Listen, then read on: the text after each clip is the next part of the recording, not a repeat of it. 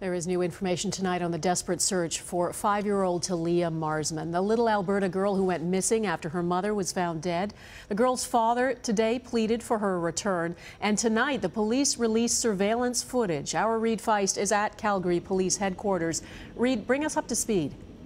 Well, Donna, there are new clues in this investigation just released by police, including a possible suspect as the Amber Alert enters its second day. These security camera images just released by police show Taliyah Marsman and her mother Sarah Bailey late Sunday afternoon at a Dairy Queen close to their Calgary home. Officers say it shows a family speaking with Bailey, and they'd like to talk to them.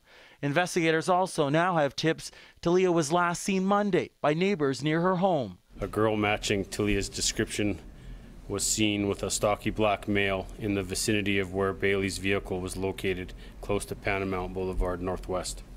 The girl was wearing red or pink boots with polka dots and had with them a reddish-colored suitcase.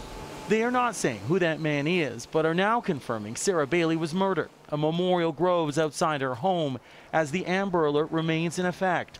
Taliyah's godmother, Tanya Kruger, remains hopeful the 5-year-old will be found. She needs to come home to us. There's a lot of people that love her, and this little precious angel does not deserve this. Just please bring her home. And for the first time, Taliyah's father is speaking out.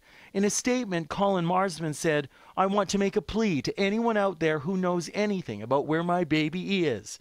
Please, it's never too late to do the right thing."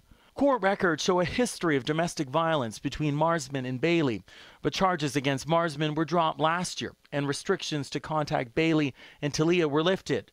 "Those who know me best," he says, "know the person and kind of father I am, and know more than anything, I just want my baby girl back. With all my heart, I love her so much. She is my light. Please allow her to come home to her family." Kruger just saw Taliyah and her mom last week and hopes someone does the right thing soon.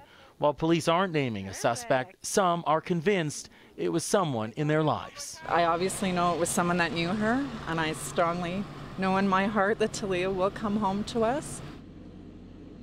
Now, police say that Taliyah's father, Colin Marsman, is cooperating with the investigation, but we have learned that Marsman and Sarah Bailey were in family court here in Calgary as early as last week over child support payment issues. Now, officers still say Marsman is not a suspect. They have received over 100 tips, Donna, to help bring this little girl home. Everyone hoping for a swift resolution. Reid, thank you.